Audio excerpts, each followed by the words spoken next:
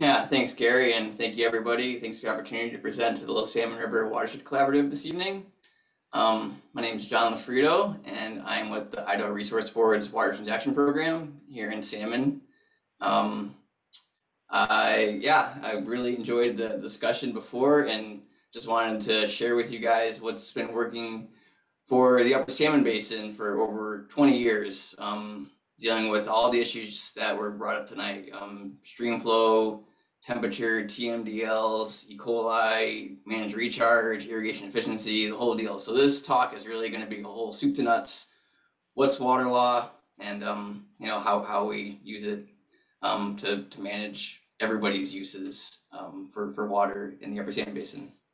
So yeah, as I mentioned, I'm in the Salmon Field Office where we have 31 active water transactions on 26 different tributaries and main stem rivers throughout the Upper Salmon River Basin. That's defined as the roughly 200 river miles that extends from the confluence of the Middle Fork Salmon River to the Salmon River headwaters in the Sawtooth Valley. Tonight's presentation intends to cover some basic principles of Idaho water law, what water transaction tools exist in the context of Idaho water law, and observe benefits to threatened, anadromous, and resident fish species over the last 20 years of water transactions in the Upper Salmon.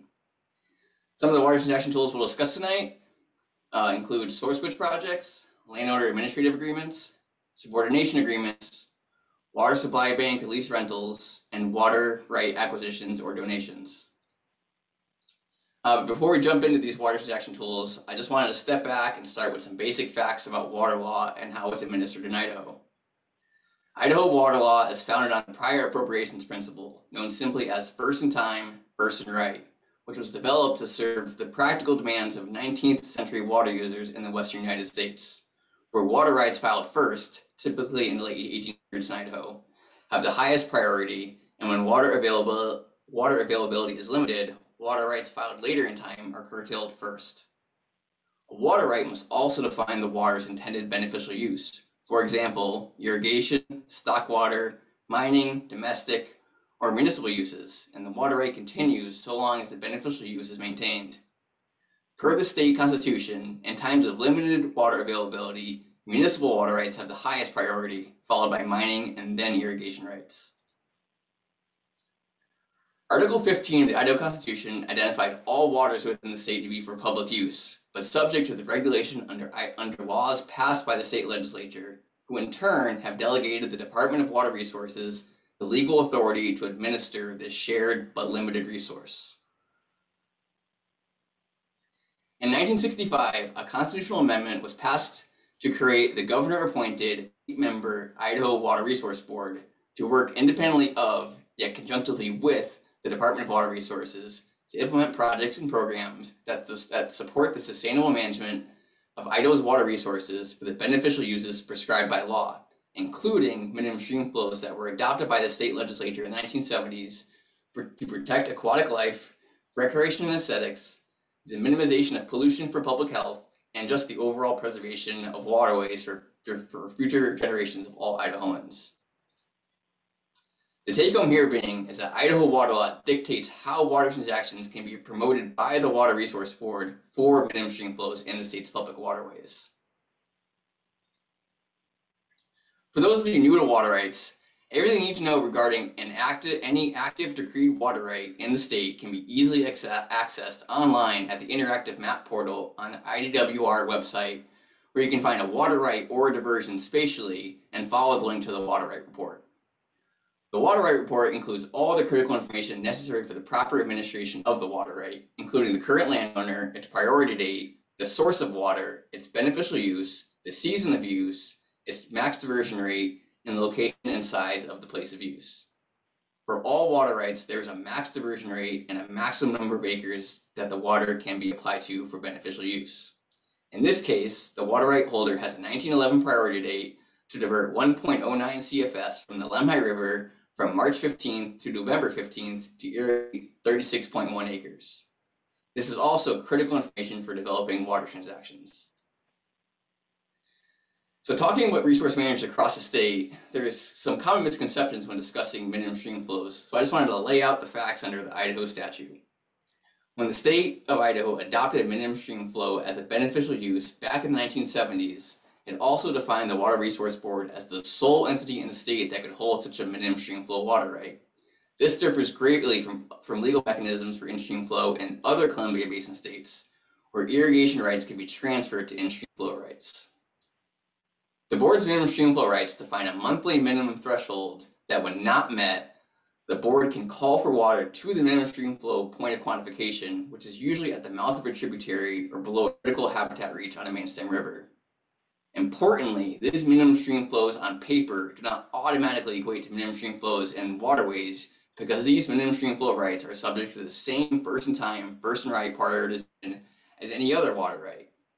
And many of the board's minimum stream flow rights were decreed during the Snake River Basin adjudication and negotiations leading to the Nez Perce Agreement in the early 2000s. Due to their 21st century priority date, these rights are extremely junior. Therefore, the board must seek opportunities to rent and subordinate upstream senior irrigation water rights that can be called to help meet their minimum stream flow rights when they're not being met. For example, looking at the board's minimum stream flow right on the East Fork Salmon River, if flows on the East Fork Salmon River above Little Boulder Creek are below 74 CFS in September, the board can secure a water transaction with an upstream senior water right that could be called to the minimum stream flow point of quantification and benefit migrating salmonids during this time of year.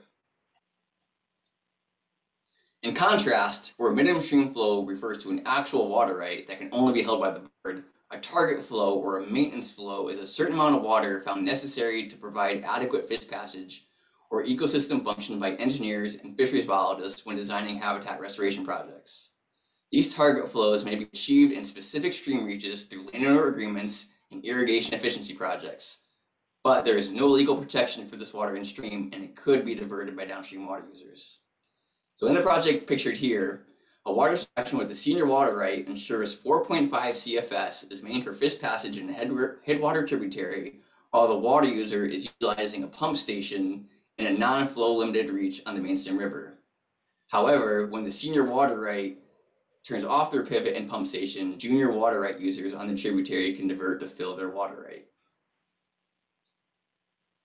All right, now with some basics out of the way, I want to get into the meat and potatoes of what the water transaction is and how it works. It is widely understood that low stream flow is a major limiting factor for salmonids at multiple life stages in the upper Salmon River Basin. The low stream flows negatively affecting salmonids generally occur when the greatest competition for water exists between in-stream flow needs for fish and when the irrigation demand peaks.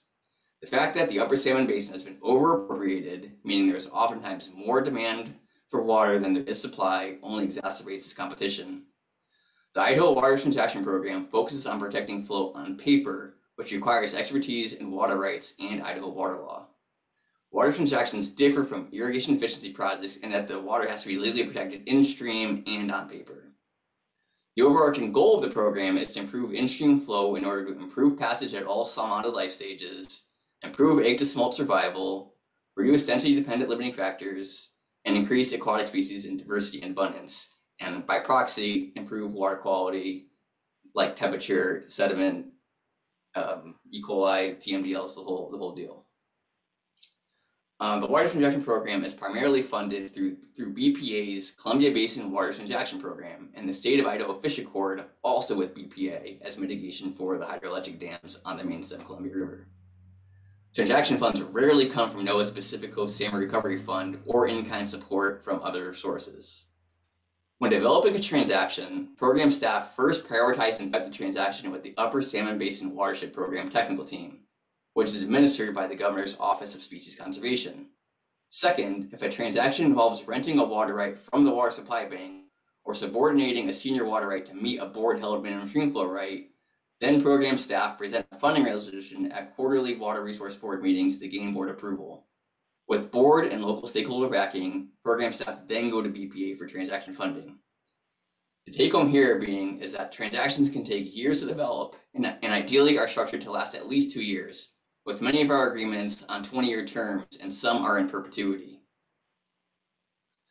The first water transaction tool we'll discuss is the most widely used tool: source switch projects and administrative agreements that reconnect tributaries to main stem rivers. Here we see the pre and post transaction photos where prior to 2018, Big Timber Creek was legally dewatered at a diversion located approximately 1.5 river miles upstream from the confluence with the Lemhi River near the town of Ledore. The dewatering of Big Timber Creek at this diversion was legal and authorized under Idaho water law, where Article 15, Section 3 of the Idaho Constitution states that all unappropriated water from natural streams shall be appropriated for beneficial use.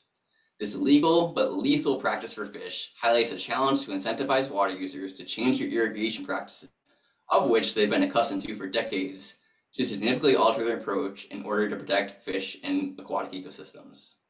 Therefore, economic incentives to protect flow in stream are critical to the continued success of the program and fish recovery.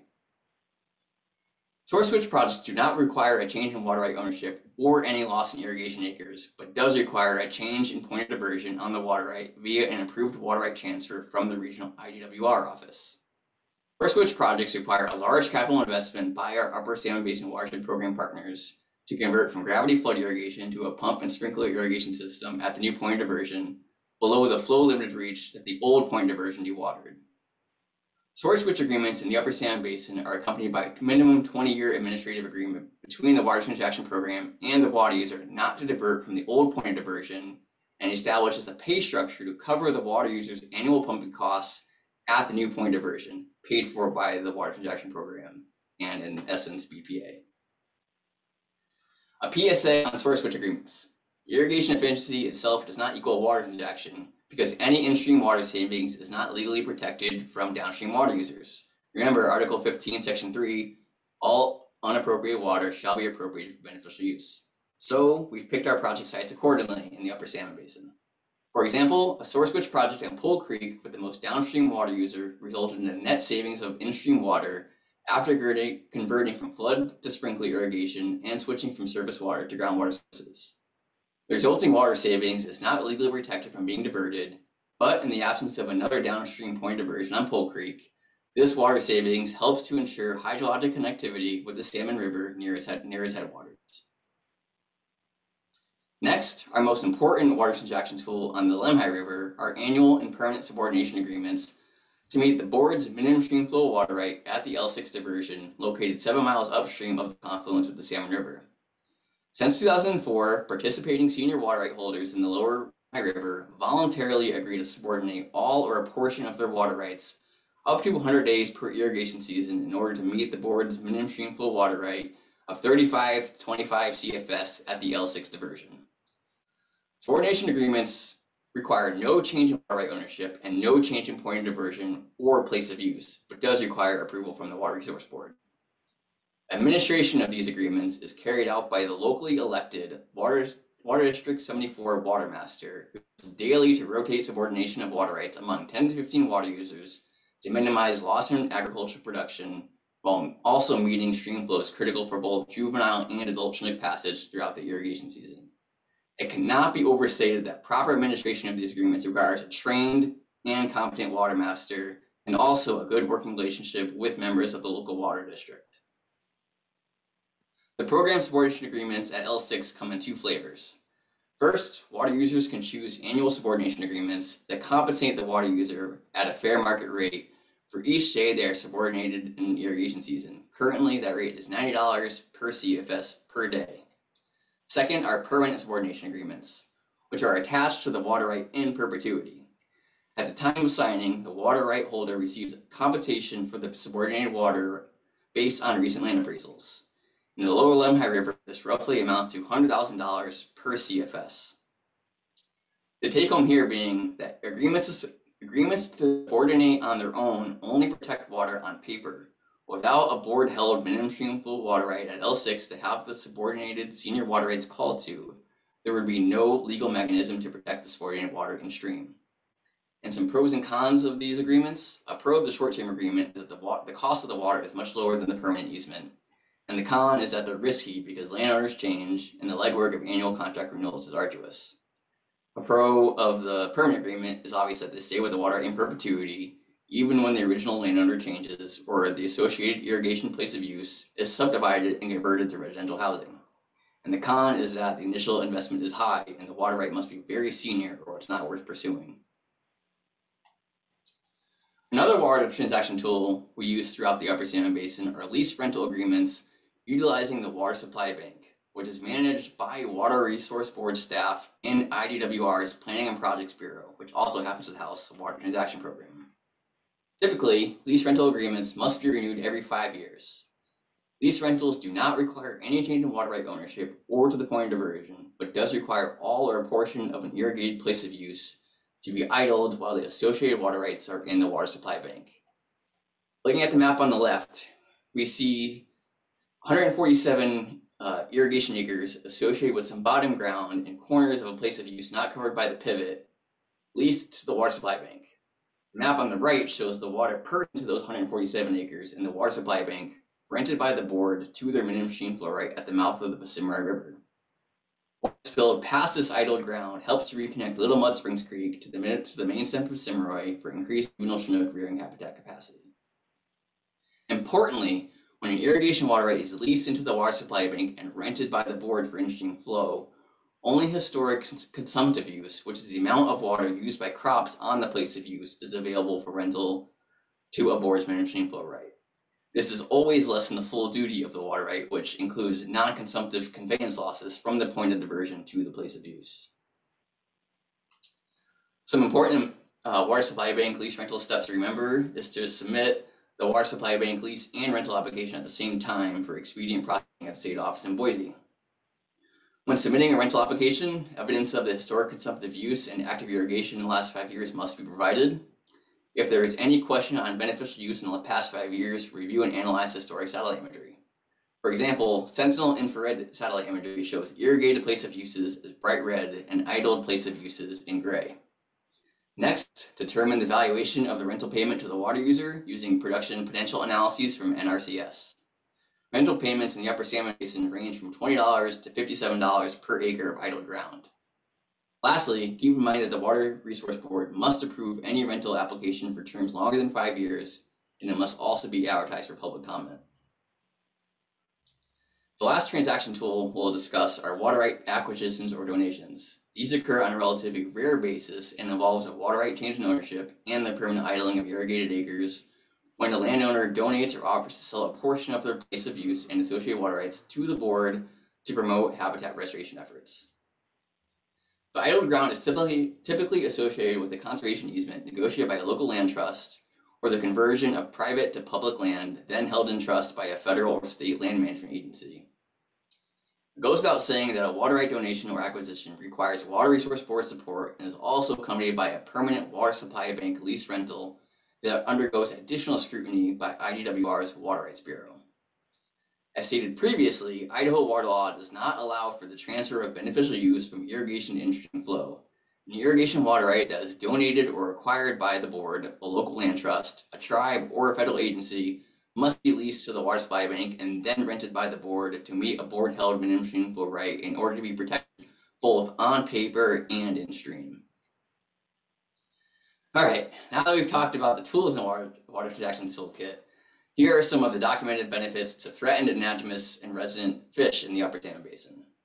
For starters, the board has a lease rental agreement via the water supply bank with a water user on an important fluvial bull trout stream in the Sawtooth Valley. Water leased into the water supply bank is spilled past the water user's diversion and provides connectivity to the confluent of the Salmon River.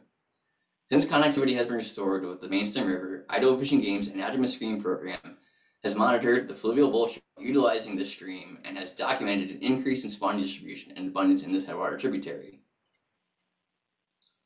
Another program success story is the Bohannon Creek Source Switch project that provides spawning and rearing habitat for steelhead. Prior to 2014, steelhead reds were at risk of drying up due to legal water withdrawals at the Bohannon Creek 3 diversion, located 3/4 of a mile upstream from the confluence of the Lemhi River. From 2014 to 2017, early season target flow agreements with the water users diverting from Bohannon Creek 3 maintained 2 CFS to the mouth of the creek to protect reds. In 2018, 2 senior water users at Bohannon Creek 3 entered into a source switch agreement and transferred their irrigation water rights from Bohannon Creek 3 to a pump station on the Lemhi River. The water users now call for their water, spill it past Bohannon Creek 3, then re-divert it at the new pump station on the Lemhi River. This project expanded anadromous fish distribution in Bohannon Creek with steelhead red locations found up to 3 miles above Bohannon Creek 3, where previously no steelhead reds were observed due to early season dewatering at that diversion. The cost of pumping from the new pump station on the Lemhi River is estimated for a 20-year period, and the water users are compensated annually to cover those pumping costs. Upper Salmon Basin Watershed Program partners implemented the new irrigation infrastructure, including a pump station, pipeline, and pivots, which were necessary to complete the source switch transaction. Absent the compensation associated with the cost of pumping and capital investment from the project partners, the water users would not spill their senior water and would continue to flood irrigate and likely dewater Bohannon Creek below Bohannon Creek 3 for most of the irrigation season. Another example of a successful source switch tributary reconnect project is the P9 ditch removal at River Mile 15 on the Pacific River, which is one of the largest salmon producing tributaries in the Upper Salmon Basin. The P9 cross ditch diverted approximately 20 CFS from Patterson Big Springs Creek, point A on the map, flowed across a large alkali flat, gathering sediment and temperature, then dumped into the Pacific River before being re-diverted at the P9 diversion, point B on the map. Along the way, the cross ditch also intercepted and dewatered 2 spring-fed creeks, Duck Spring and Little Mud Springs Creeks. For those of you who haven't seen one of these, this is called a roster hydrograph. And this one was developed by our former Columbia Basin Water Transaction Program monitoring coordinator. Red colors indicate lower stream flow, and yellow to purple colors indicate higher stream flows. The y-axis shows water years from 2005 to 2019, and the x-axis is showing days of the year from April through September. You can see that before the cross ditch was removed in 2009, the Pacific River below P9 diversion was at or near 0 CFS for most of the irrigation season, April through September. The removal of the cross ditch resulted in a water savings of nearly 15 CFS in this flow of the Pacific. After the cross ditch removal, Idaho Fish and Game monitoring and evaluation efforts resulted in a publication by Copeland et al. In 2021 titled Population Effects of a Large-Scale Stream Restoration Effort on Chinook Salmon in the Pacific River. They found that after removal of the P9 diversion ditch and remediation of diversion structures, salmonids could access an additional 24 river miles on the Pacific, an additional 10.2 river miles on Patterson Big Springs Creek, as well as 6.3 river miles of potential rearing habitat in Duck Spring, Little Mud Spring, and Little Springs Creeks. Monitoring efforts found that overall accessible rearing habitat post-transaction increased by 246%, and since 2009, 42% of Chinook salmon reds in the Pacific River Basin have been detected above the reconnected reaches. Additionally, juvenile productivity, measured as smolts per female past Lower Granite Dam, also increased significantly. And lastly, juvenile Chinook densities above the old P9 cross ditch were a third of those observed in downstream sites, as seen in the graph showing median Chinook par densities from downstream to upstream, with gray bars indicating pre-restoration par densities and white bars post-restoration densities. Taken together, this study indicates that the P9 cross ditch remediation is alleviating density-dependent limiting factors during freshwater rearing life stages for salmon in the Pacific Basin. To date, there are 11 permanent subordination agreements at L6 protecting 16.83 CFS permanently in the lower Lemhi River, and 6 annual agreements at L6 protecting an additional 15.4 CFS in the lower Lemhi River every year. In total, we have 32.23 CFS protected for 100 days per irrigation season past L6, with the long-term goal of having 25 CFS permanently subordinated by 2025. And our most likely avenue is to incentivize water users who have participated in annual subordination agreements for 10 plus years.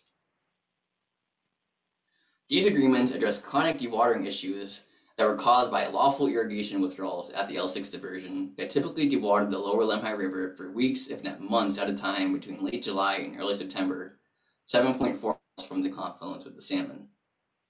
These agreements are absolutely critical to the maintenance of a migration corridor for in-migrating adult Chinook and out-migrating juvenile Chinook that require passage past L6 for the duration of the irrigation season. By allowing passage at L6, these agreements provide salmonids access to an additional 60 miles of the Lemhi River. The additional habitat includes 8.5 miles of primary spawning habitat on Hayden Creek and 11 miles of primary spawning habitat in the upper Lemhi River. The graph shows data capture of all juvenile Chinook life stages at the Lower Lemhi River Screw Trap below the L6 diversion from 2013 to 2020. You can see a pulse of juvenile outmigrants early in the spring, riding snow melt high water out of the basin towards the ocean. In the summer months, we then have adults migrating. In the summer months, with juvenile outmigration kind of tailing off, that's typically when you have adults migrating into the basin and up to the spawning grounds. Then late in the irrigation season, when stream flows are at their lowest, but water temperatures are beginning to drop because of the cooler nights, we see another large pulse of juvenile outmigrants. And this February to November timeframe, when we have anadromous fish going past L6, really underscores the importance of maintaining this passage corridor for the duration of the irrigation season from March to November.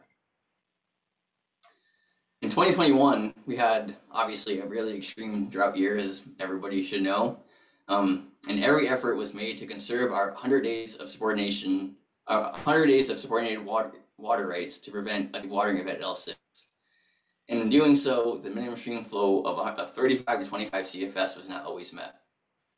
An irrigation season in Idaho lasts 243 calendar days. Typically, 100 days of subordination is more than enough to meet the board's minimum stream flow at the L6 diversion between spring runoff that tapers off in late June and when fall rains typically arrive in early October. But for the first time in the program's history, additional subordination days were required to maintain any flow at all past L6 late in the 2021 irrigation season. This was achieved by signing 30-day emergency drought response subordination agreements with 3 water users already participating in the program. In total, 123 days of subordinated water was paid for by the water transaction program to maintain this passage corridor in 2021. And lastly, just some helpful hints for developing water transactions. Ideally, you should collect stream flow data prior to negotiating the water transaction with the water user or project partners. Gather any historical biological data if it exists. Remember to take plenty of before transaction photos. Importantly, work from the bottom up on rivers and creeks to ensure hydrologic connectivity by working with the most downstream water users first. Always discuss your plans with the regional IDWR office, the local water district, and water master early on to determine if a water right transfer is required, help you determine the historic use of the water right, and determine if the proposed transaction is even administrable in stream. The mantra here being turn paper water into wet water, and critically develop a monitoring plan. For example, is a continuous stream flow gauge necessary? Stream gauges require rated sections of streams that need a full year of periodic measurements at low and high stream flows to develop. Critically assess if you can afford to monitor these transactions. Because again, water transactions take years to develop and last from 2 to 100 years. And all multi-year transactions funded through the Columbia Basin Water Transaction Program that result in annual payments to water users require annual reporting on contract compliance, flow monitoring, and biological response. As of 2022, the program maintains 31 transactions on 26 streams, and we use 18 continuous stream gauges, 5 of which are on telemetry.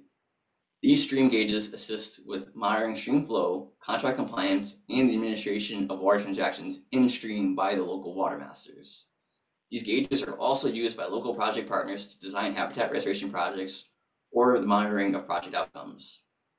Currently, all our gauge stations are maintained by a contractor and average about $6,000 per gauge per year, with telemetry costing thousands of dollars more than non-telemetry gauges, because you're paying for that data to be hosted online and available in real time for water users, water masters, project managers, the whole deal. Our remaining streams are monitored for stream flow compliance using a flow measurement device on a monthly basis, which itself is a $10,000 piece of equipment. And lastly, all of our biological data in transactive stream ranges is compiled by Idaho Fish and Game and reported to BPA. Carmichael et al. In 2020 summed up how management of our freshwater ecosystems requires working simultaneously at multiple scales, from the site-specific to the watershed scale, in order to achieve salmon recovery goals. And I think this quote captures the 10,000-foot view of why our regional partnerships are so vital to salmon recovery efforts, because despite everything I've discussed tonight, one of the biggest take-homes should be that water transactions do not happen in a bubble.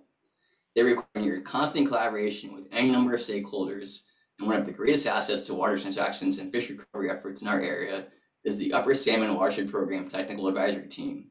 When limited funding is spent the wisest due to diligent project prioritization, and each team member doing their part to achieve a common goal. And with that, I will stand for any questions. Thanks, guys.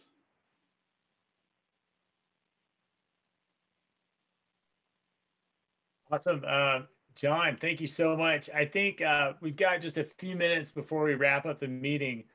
However, I want to know, like, can you put your email in the chat? Do you mind Yeah, doing that? absolutely. Yep. And then, because I know I'm still processing a lot of the information, and I appreciate your technical depth and expertise, but let's go to the room or anybody online. Does anybody have any questions?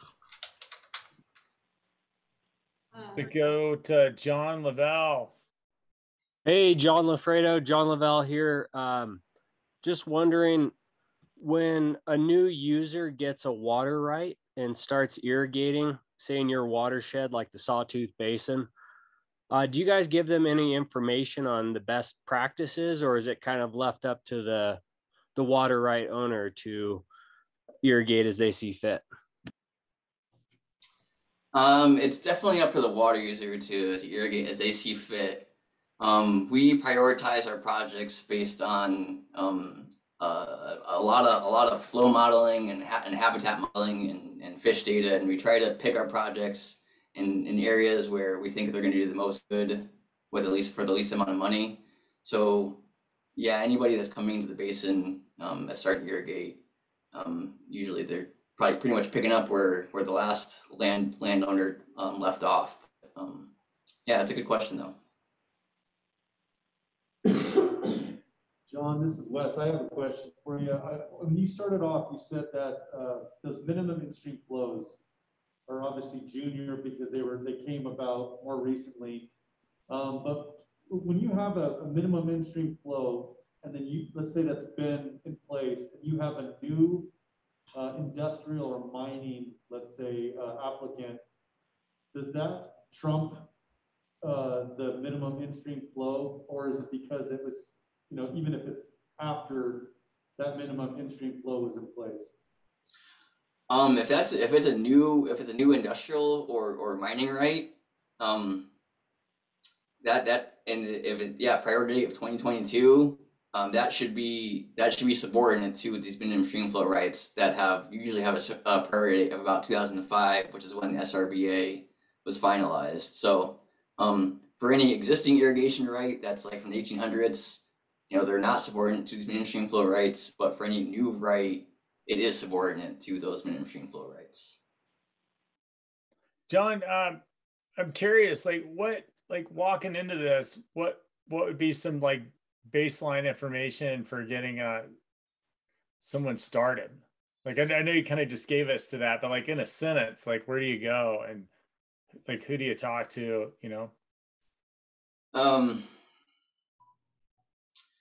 I think it's definitely, trying to prioritize, go tributary by tributary, defining what you guys are kind of talking about today, to talk about what you guys are trying to get out of this. What are the end goals? What do you want to see have happen in terms of water quality or fish recovery? And once you have what you want in place, I think then going and saying, okay, so where can we do the most good with the least amount of effort? So I think like reconnecting tributaries, if you can work with the most downstream water user. Sorry, this is not a sentence, but starting with the most downstream water users on tributaries for sure. Seeing if there's any room for water supply bank lease rentals, I think are pretty straightforward, that don't require any irrigation efficiency improvements or capital improvements. It's really just kind of a paper exercise that then requires some administration by the water master to make sure the water that's being spilled past the diversion that has idle acres on it is being actually delivered to or can be delivered to that minimum stream flow right down the way. So yeah, sorry, not being really concise here, but No, I think that just means you have to come back. Yeah. Yeah. Happy to. Oh, that'd be great. Well, I want to thank you for your presentation.